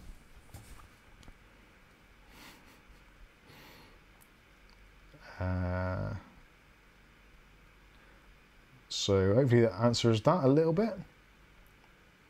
Sky Stalker says, colour fade on keyboard drives me nuts. Never. Do you know what? My keyboard, I always hated RGB. I used to have just a normal Microsoft keyboard, like Kath's beloved keyboard. We both had the same ones, didn't we? Same keyboard and mouse for ages. Until mine got coke in it and we swapped. Yeah. And every now and then, our son, George, his PC would go tits up, and I'd have to go upstairs and work on it. And he had a, I think it was a Steel Series maybe? I can't remember which one it was now. No, can't remember. Actually, who makes... It doesn't matter. But anyway, he had an RGB keyboard, and I'd go out there and try and do things and get into the BIOS or type in commands in the command line, and I'll be looking at his keyboard and it's like, oh my god, I just can't do it. But after probably about a year of, no, actually probably more than that, about 2 years now, of being sent RGB keyboards for review purposes and that kind of thing, and basically having to use one with all the lights on, etc. I got to the point now where I actually do quite like it, and I do miss it if I haven't got an RGB keyboard. But then I do like my RGB, so I've had to make allowances. Joe Thompson says, hey Mike, with your help I fixed my problem with my backplate. Cheers. You missed, Right on, Joe. you missed a bit, I think. Mark Griffiths says, I just paid 115 GBP for a second-hand 1600 AF. That's not bad, they are going up in price. Team Plus says, should I buy a new cooler or use the stock? For a Ryzen 5 2600, I would probably upgrade it. The stock one will do the job. It's going to be noisy, and it's not going to keep the temps that much under control. And if you want to overclock or hit those precision boost overclock figures, an aftermarket cooler is definitely worth looking at. And an RGB one would be nice. Actually, you could upgrade the Ryzen 5 2600 to the Wraith Prism, which you can pick up pretty cheaply now. So you can still have that kind of OEM stock look, but still have RGB and also much improved cooling performance. It's actually quite funny. My son's got a 2700X, I think, in his computer. So either a 2700 or a 2700X. No, so S and X, definitely. And he's got the Wraith Prism. And every night when we go up, if he's rendering a video or whatever he's doing, or if it's a bit warmer in the house, you can just hear the fans on. He's actually got a 1080 Founders Edition as well. So between the blower style fan on that and also that cooler on his processor, and he's in an S340, which isn't the most renowned case for cooling properties, you can hear all the fans blaring away in there. So it's quite funny. Luckily he's got headphones on, so he doesn't notice it. Team Plus, oh yeah, so I just built my PC and it works. Right on. We do get a lot of that. Recently, our Discord has become more and more of a salvation area for a lot of people building PCs. And our mods are brilliant. Yeah, and Kath just said our mods are brilliant, and the expert levels. And actually, anyone who's been chipping in, there's one or two which have been chipping in, which are possibly should be chipping in slightly less, but we won't go into that. Not the time or the place. Yeah, let's go. Simon Arden says 3600 is £147 new on Amazon. Wow, that is impressive. Techsway's in the house, says even Mike, Kath and everyone else. Good evening, Techsway. And please, Kath, can you give Techsway a spanner, please? Can I? Yes. Techsway, if you haven't been over to his channel, go and check him out. Another English or British, however you want to look at it, YouTuber. So representing for the UK. We got to stick together, boys. We really have. We've got a lot of competition from those Americans over the pond. We've got to do our side of the bargain. Keep tech British. Real Cool XP says, what do you think of an all hot pink PC case? I think that would be amazing. I think it would be even more amazing. Kath thinks it'd be even more amazing. It would match my new chair I'm not getting. There's a moderately hot pink case that Inwin do on based around the Inwin A1 chassis, which does look quite interesting. I've actually told Inwin a couple of times, or hinted strongly, that Kath really likes that case, and I'd quite like to review it for, obviously, review purposes, not for personal gain. So maybe we'll take a look at that. Gus Mortimer says there are loads of prisms on eBay right now. There is a lot of them. The prism cooler is actually not too bad. I don't think it's particularly well suited for the 2700X and those kinds of processors, 3700X. I think around about the AF1600, the 2600, 3600, absolutely fine, and they won't get too loud.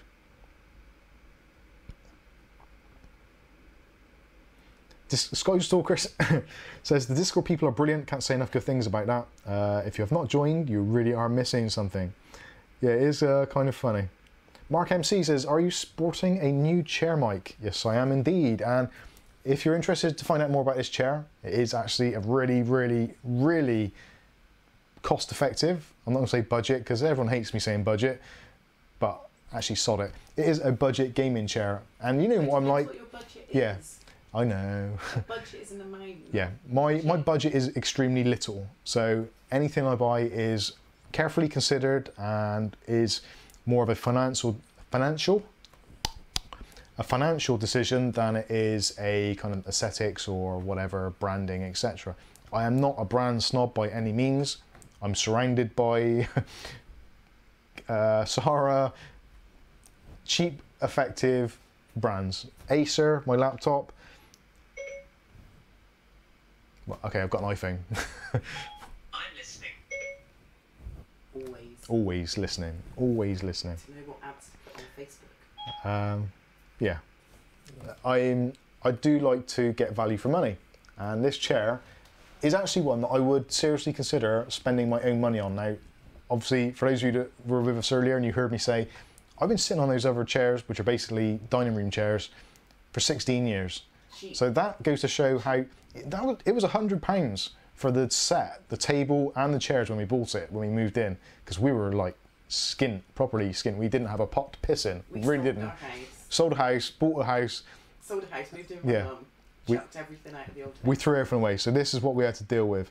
So yeah, essentially I've been sitting on, what is it, like a £12 chair for the last 16 years. Every day, slaving over a keyboard, making these videos, replying to the comments, even doing the live streams. You've all seen that chair creaking away. So yeah, this is much more comfortable. They can get the link. If you want to pick one up, there you go. If you're on Facebook, you can get a link for it there. There is actually a discount code as well for Mike's Unboxing viewers, which kindly GT Racing just offered. I didn't ask for it. They just said, look, if you want a discount code for your viewers, we can provide you one. It's like, oh, cool. Thank you very much. Otherwise, the video will be out on Monday, so you can check it out and see what you think. But it looks great, it feels great, and it's about £100 is all I'm going to say. And yes, they do it in pink. And they do it in pink. Simon Orden says they do that first player DK in pink. I know. Gus Mortimer says, hi Mike, new viewer, just built my first PC, having been a Mac devotee for 20 odd years. Sorry for your loss. Watched a bunch of your vids, so thanks for the help. Thanks Gus, welcome to the family. You've missed out destroyers. I've missed out things. I haven't answered any of his questions. Oh, sorry Destroyer, I do apologise. How much do you think the RTX 3080 Ti will cost? And how much will the 2080 Ti drop? I don't think the 2080 Ti will drop because I think there's still going to be a market for it. I would imagine the 3080 Ti, well, being that it hasn't been officially announced yet, means that there's still time for the 2080 to drop. Realistically, even if the 2080 Ti drops $100, which it could do quite easily, and has happened over the last 12 months that it's been out. Is it 12 months? About 12 months, maybe more. So every now and then you see a drop of $100, maybe even more, £100, etc. So I would think at the 2080 Ti's current price, COVID pricing, I think it would drop possibly $100, maybe $150 in the next, how many months we got? 2 to 3 months, I would say. So you're either looking at a sharp price drop, closer to the 3080 release announcement, or we may well see them slightly reducing the prices on a the manufacturer's recommended selling price, slowly dropping. But being as there's nothing else faster on the market, I think personally the 2080 Ti will drop probably the same day as the other one is announced. And I think the 3080 Ti will probably cost, I think it will probably cost the same as a 2080 Ti does now, today. And I think the 2080 Ti will drop a little bit, but not a lot. I can't see there isn't any competition for it. So people that want the very best graphics card on the market at the moment, there's only one choice, which is 2080 Ti. So why would they drop price on it? Manufacturers know that, distributors know that, and retailers know that. And even with a new card coming out, it's a weird time of the year because it's kind of, we're heading into summer, which is traditionally a quieter time in PC sales anyway, until we get into that kind of August, September, when we start getting the new product releases. Obviously, we missed out on a lot of the shows this year, Computex and stuff like that, so a lot of things have been set back.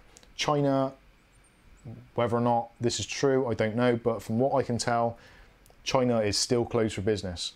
So resources, components, all that kind of stuff is in massively short supply. And it's not just in the PC industry, it's everywhere.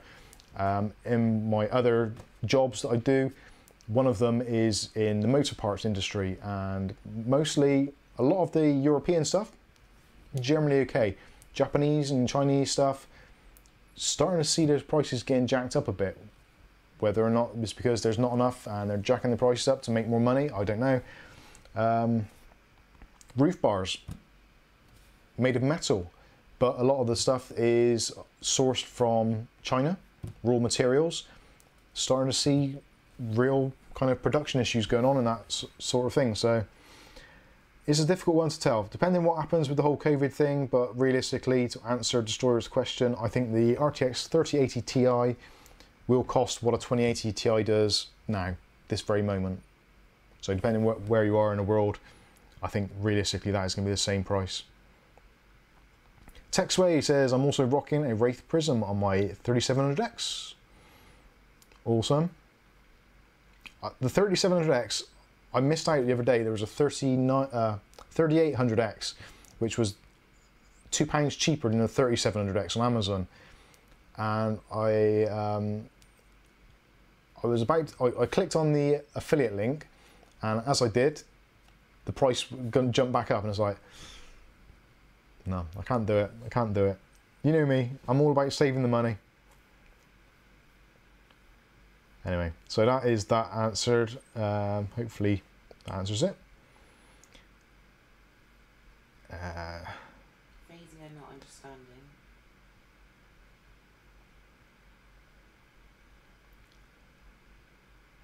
Ricardo says, I want to thank Discord user Akia Shadow for his advice about the B450 Mobo.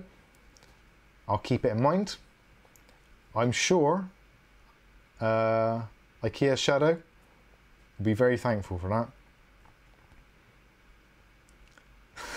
Tadaman says, Mike, wash your mouth out using that word spend. I know, it's terrible.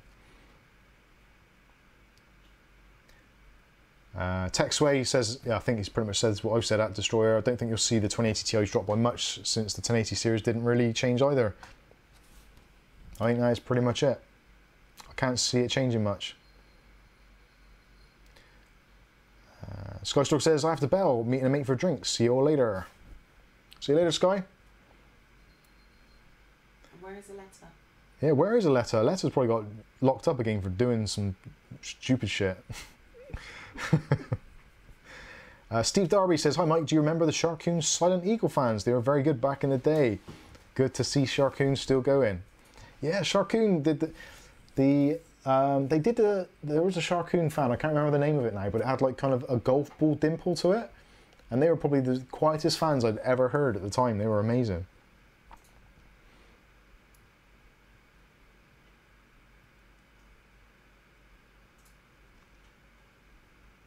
Simon Arden says, I disagree. It'll go down from now over 3 months, and then when the new one comes out, it'll go back up. Marketing, man. Why drop it too much? When the new ones come out, they want to highlight the new, when they want the new one to highlight. Yeah, it's definitely kind of dig deep into the crystal ball territory, innit, and see what is going to happen. Who knows? This year is going to be different from any other because of the whole kind of national, sort of global human malware thing.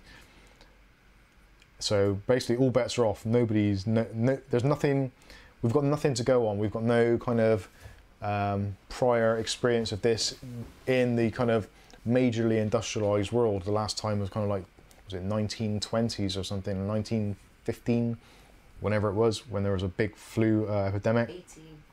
18 was it? Thank you, Kat. 1918, that's the one. Texway says, Sharkoon are releasing some nice looking gear recently. The Rev 220 case looks really nice from some of the images I've seen. Yeah, speaking of which, I think we've got the Rev 220 coming for review in the very, very near future. Fazzy Asif says, Mike, I don't know what that is. Someone's going to have to put that into Google Translate for me. I don't know what that is. Sorry, Fazzy. Destroyer says, thanks, Mike, no problem. Try. Ladios, hopefully I've said it right. Just did the RAM cache configuration. Thanks a lot. No problem. A similar question, Mike, how much do you think the RTX 2080 will cost a couple of months after the new cards are out? And is it a great option for 1080p ultra gaming? Definitely is a good option for that. It's going to be really interesting to see what is going to happen with the new 3000 series from nvidia. If they've, well, the 4000 series is going to be the one to watch out for, because if they have managed to do a die shrink, which we believe they have, it's always that tick-tock. Intel were the same, AMD have been the same, everyone's always the same. So the first tick is generally the revision of the manufacturing size, and then the second, the TOC, is then the kind of the refinement of the silicon. So the 3000 series will have benefits, the 4000 series will increase those benefits. So they won't get the most out of it on the 3000 series, much like they did with the 10,000. The 20,000 was slightly different because you had the tensor cores kind of bolted on as well. So that was slightly different, but essentially it was a TOC rather than a tick. Captain Meets Adventure says, Mike, the word of today is tabernacles. Okay. It means do foolish things. Oh, right, okay. Okay. Fuzzy, I do foolish things. Okay.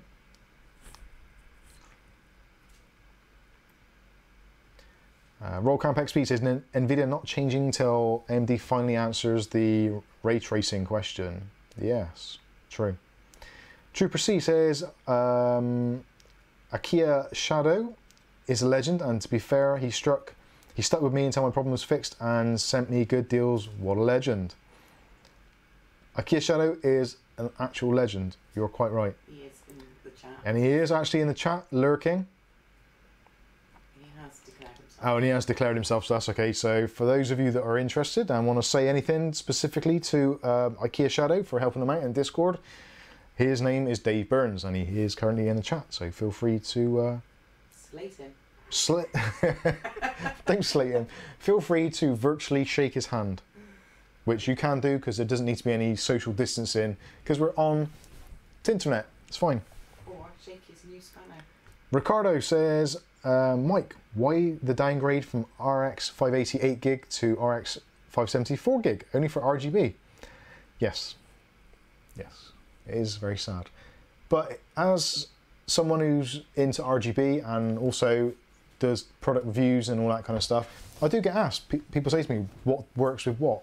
And realistically, the RX 570 4GB, the RX 580 8GB, although we're saying that mine was only a 4GB version, so same amount of VRAM, it's only on a 1080p monitor, so that's not going to have much of a bearing on it. The RX 580 that I had was a slightly older model, and it had a relatively hard life. The fans had died at certain points, and it was a power color one, so power color cards generally tend to be clocked a little bit lower, especially the lower end, which this one was. It wasn't even a Red Devil. I think it was something down below that. So the Gaming X, or sorry, the Gaming 4GB is actually a slightly higher model up the RX 570 chain. So effectively, power-wise, they're going to be, I would say, pretty much identical. I am going to run some benchmarks, and for anyone who's interested, I will be doing the cheapo RX 580 versus high-end, well, kind of high-end RX 570 to see if there actually is a difference. I don't think there is, and I think if there is any difference, with a very, very minimal overclock and maybe a little bit of tweaking of voltage settings, I think they're going to be pretty much bang on. I have saved all my settings, so we'll find out, and hopefully we'll do a video on that and see how things go.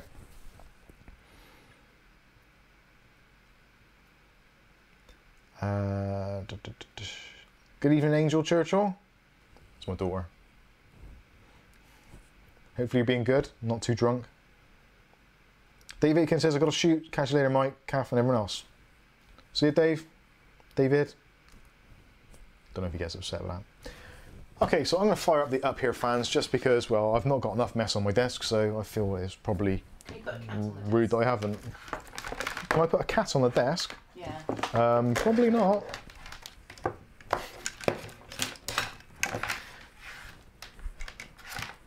Right, let's put that over there, because that is something that needs to be packed away, which I'm going to have great fun doing later. actually. Yeah. Actually, can I be bothered to do that? This is going to make a right old mess. What time is it? No, I'm not going to do it. I'm not going to do it. Unless anybody actually really does want me to do it, in which case I will do it. But it's far too much mess. I'll answer some questions instead. Dave Burner says, slay me.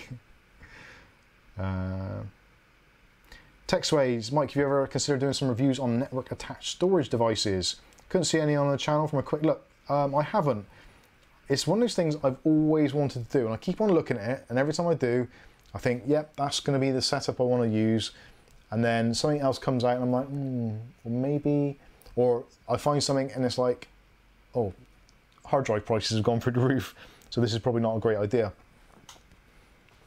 And we've got another super chat. British Noob says, do it! Do it! In a Palpatine? Is it Palpatine? Palpatine? Bad guy from Star Wars. Shame we can't do emojis on him. Steve Darby says, I still have a Gigabyte GTX 1070 GT1 gaming. Still going strong. Will upgrade next year to RTX 3070 maybe. Yeah, I'm with you on that one. I'm still using the EVGA 1070 SC, my main PC, and now that Adobe have just given it the kind of the green light with the hardware acceleration for rendering, I've got no real reason to upgrade now. I'm only using a 1440p monitor, and most of the games I play will run quite happily in and around the kind of 80 to 100 frames per second mark, so that's absolutely fine for me. I don't need any more than that.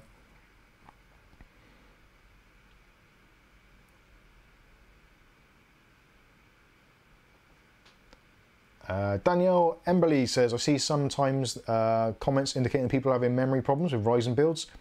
Definitely, that is definitely a thing. Do you know if it is primarily overclocking issue or people using non-qualified memory? It's generally a little bit of both. Some people are quite happy just to slap on XMP settings in the BIOS and be done with it. Large percentage of people will be absolutely fine with that.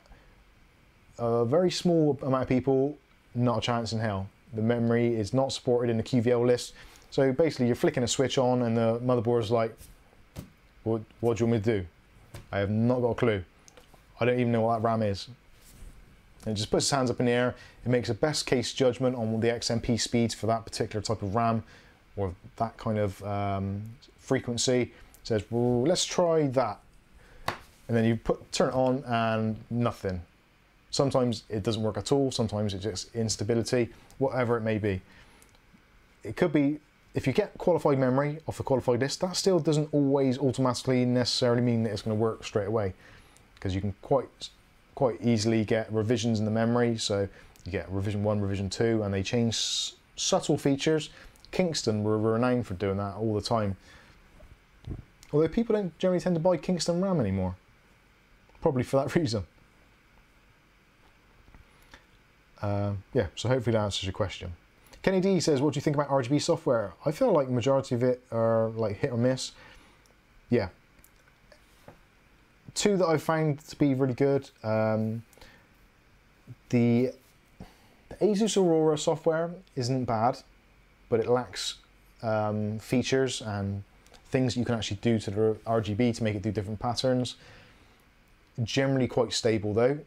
The MSI Mystic Sync, similar sort of deal, a little bit more flexibility on the RGB and a little bit more control overall, I would say, but a little bit buggy, especially some of the revisions they've had out have been bloody awful. Gigabyte is a slightly different one again. You've got quite a lot of control, a relatively nice user interface, and what seems like a very stable piece of software. But it comes in, well, you don't have to, but it's got this kind of app sensor thing on the Gigabyte boards, which I'm not overly keen of, things like that. I'd rather a standalone program which just does its own thing, and if you uninstall it, it goes. You can get a standalone version of it, but it seems to work better in the app center. I don't know. Not too bad though. Talaman says, isn't Fury Kingston? Yes, yeah, the Fury X RAM is. Which was actually in the Ryzen, in the Athlon FX range, the AM3 socket, everybody was buying HyperX RAM. It was, everyone bought it. But HyperX now, I don't know whether it's me, I just don't seem to see HyperX being everywhere like it was. It used to be literally like every Amazon Prime Day sale, HyperX RAM, boom, boom, boom, boom, every single thing, HyperX, really good prices. You go to the computer fairs, things like that, HyperX RAM everywhere. It was just eBuyer, places like that in the UK, overclockers. It was just like stacks and stacks and stacks of HyperX RAM. Everybody was going for HyperX. Then when the G-Skill RAM came out with the RGB, I think that's when there was a big change. AM4 came in and HyperX didn't get into the RGB field at all, really, in the beginning. There was a massive void and they didn't see that part of the market happening, I guess. And ever since then, I think HyperX is still about and still is seen, but it's just not as prominent as it used to be, I think. Okay.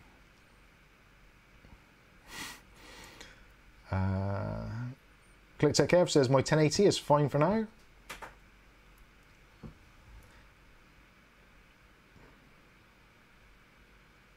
Mark Griffith says, waiting to see the update. Up here fans bought some last week, not tried them yet. Oh, go on then. Let's break out the RGB and an absolute shed of wiring. Okay, right, let's disconnect that for a start. This is me giving into peer pressure. Say hello to Kenos. Can I say hello to who? Kenos. Kenos. Hi. Love the vids. Awesome, thank you. Hopefully you're referring to mine, not Kev's. Or Texway.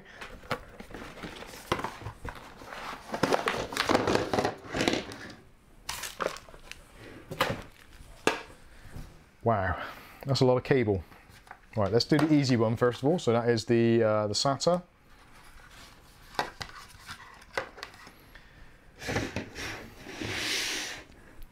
Ton of fans. Can you still see them? Yeah, just about.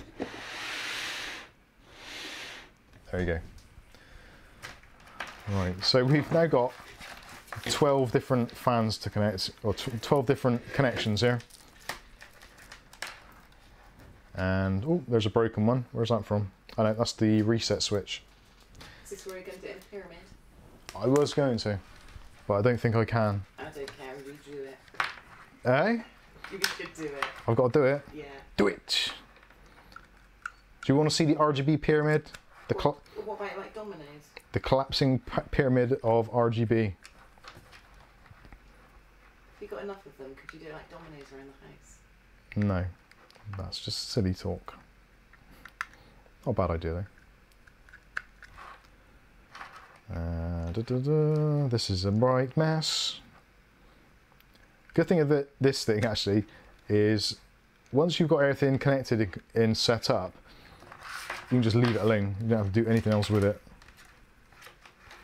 It did actually look really nice. I had this in the InWin 103 and I had the extra RGB connection connected up to the front panel LEDs. It did look pretty sick, I think is the word that people use these days. Or dope, or something else. What's another word that the kids use today, Kath? I think sick is probably the best one that we know, isn't it? Is that old word, is it? Wow. That's back in Joey Essex day. Sick. Sick, man. This is better work. Now, another good reason for actually getting one of these hubs is it takes off a lot of the load off the motherboard. You imagine if you had all these directly connected off your motherboard header, that is a lot of strain and stress to be put on your system. So to actually take that off and just put it onto your power supply, which obviously that is what it's intended for providing power, actually makes life a lot easier for the system and also for control as well. It's a simplified control. You don't have to worry about one PWM setting for each individual fan. You can just set them up as they are. So let's see if we can do the pyramid. I'm not convinced this is going to work, and when I turn it on, it's probably less likely to work. Actually, I won't have a fan controller, will I? So it's not going to do any speeds. I can't even get the bottom row to stand up. Need some Viagra. What's that say? Wow. Just seen in the news actually, an interesting story, that in the UK, as of next week, we're all going to have to wear masks in shops. Looking forward to that. It's going to be a whole look. Oh, crap. Right, I'm going to give up on the whole pyramid thing. No, try again. Keep trying. I can't keep trying.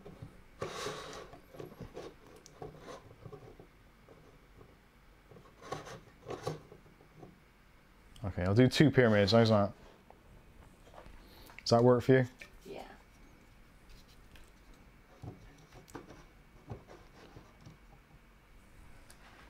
Look at that, I'm using designs of element of the. Oh shit.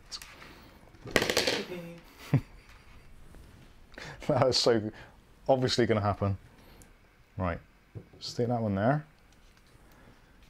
There's no way on God's green earth. Hey! I'm not an entire idiot. Right. What's that? You. Hey! And there we go. There's a fair amount of breeze from there. So at the moment that's in automatic mode, so it's just going full blast. And there is actually a little feature of this, which this is designed to run. It doesn't have a remote control as such, but you can actually wire up a reset switch. They do include one in the box. Oh crap, I've got to try and find the reset switch, right. So you put the reset switch into the bottom of the connector, so 2-pin connector, and then you can use that to cycle through the RGB effects.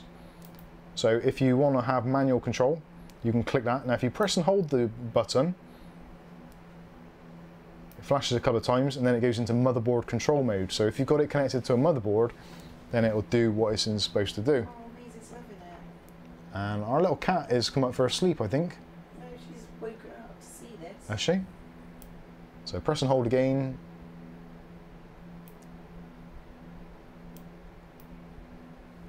And then we can cycle through all the colours. So there you go. If you've just bought yourself a set of up here fans, this is what you can expect.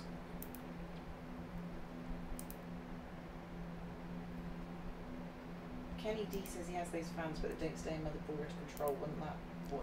Yeah, Kenny D, that is a common thing, because I think it's a capacitor problem with the control box, and as you turn the PC off overnight or whatever it is, I'm sure that the capacitor kind of discharged itself and it forgets its settings. That was one of the reasons why I actually added the reset switch to mine, because for some reason it kept on forgetting it, but after a while it actually remembered it. And I can't see, there's no real rhyme or reason why it actually did it.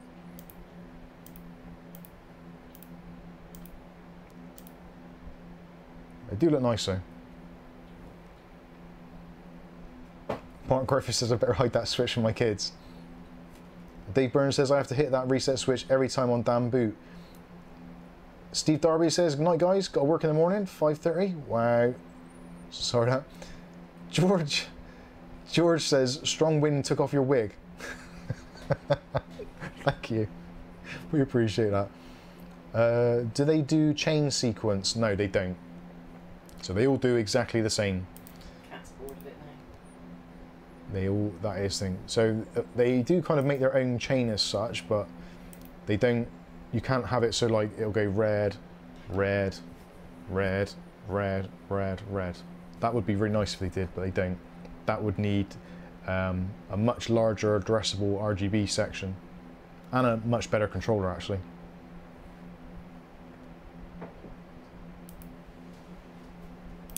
It's quite hypnotic.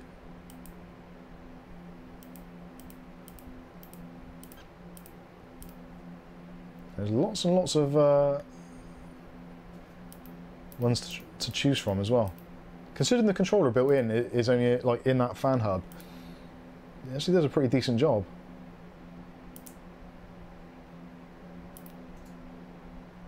I think that's the one I like. I like that.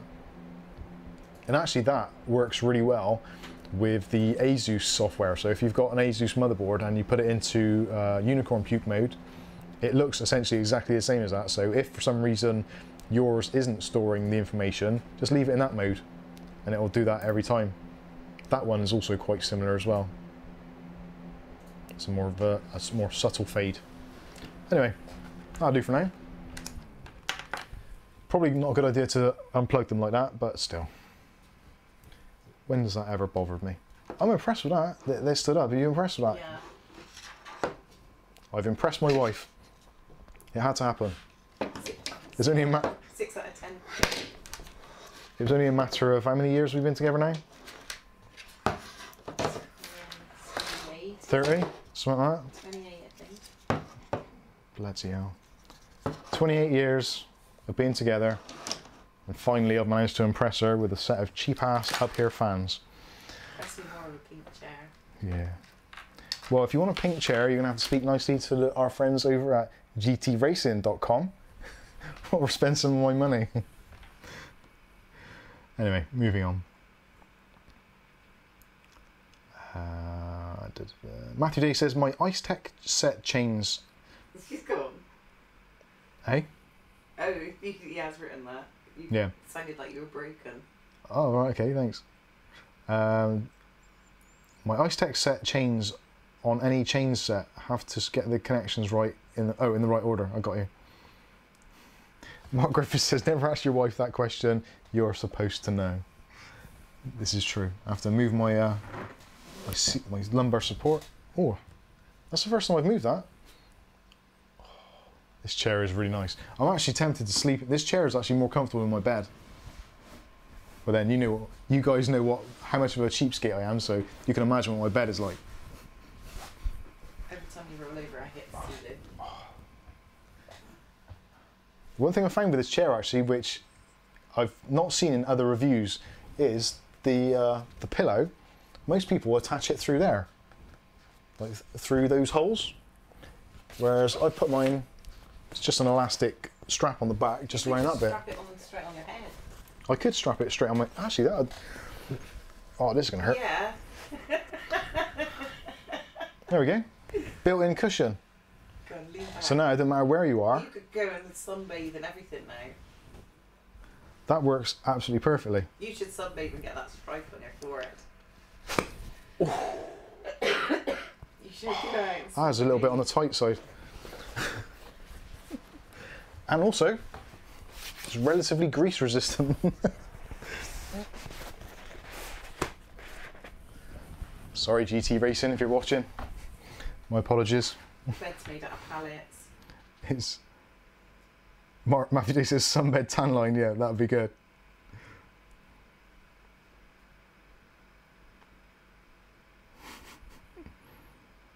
Big Burn says, I've slept in my GT Omega racing chair multiple times.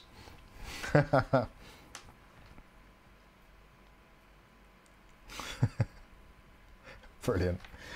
Okay, so that is... oh man, Captain Meets Adventures, that's just wrong. Moderately funny, but very, very wrong. Oh my days. Okay, I think that pretty much wraps things up. This is 2 hours now into our RGB extravaganza, and I've probably not touched on half of the stuff that I wanted to. Mike's a tennis player. Yeah, that's closer. So, yeah, that is pretty much it. Thank you all so much for watching. Hopefully it's been moderately entertaining for you. If it has, please, before you go, stick a like on the video, and don't forget to subscribe if you haven't already, and then you can catch up with all the other daft stuff that we do through the week. We do 6 videos a week, so Monday, Tuesday, Wednesday, Thursday, Friday, and then live stream Saturday, Sabbath on Sunday. So obviously we don't work on a Sunday. Well, I do, but you guys don't get to see it. until Monday. Kath said I had to do something. I didn't. I was pointing at you didn't. Oh, right, okay. No worries. So yeah, don't forget to click on the links. This week we did actually some pretty decent videos. So we did the Easy SMX controller, beginning of the week. We did the Gigabyte B450 Aorus Elite review, how to install CPU coolers. So that one's super useful if you're trying to install something. Acer Aspire laptop video as well for the Intel users. If you're on business or working laptop, we did a video on that, so you can check it out from the back catalogue.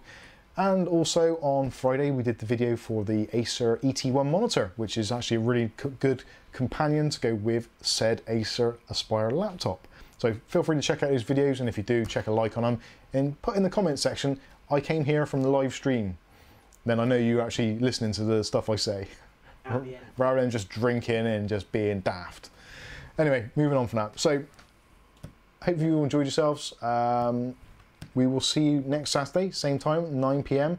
If you've got any comments or questions, feel free to join us on our Discord chat server, and we can discuss things there. But as always, thank you all very much for your super chats and all that kind of good stuff. And oh, that's the wrong window. That's not very useful.